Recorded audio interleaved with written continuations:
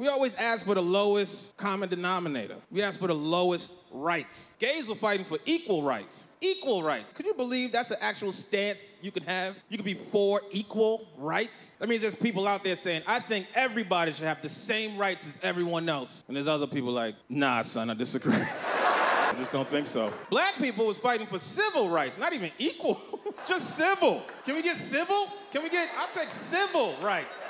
Just be civil.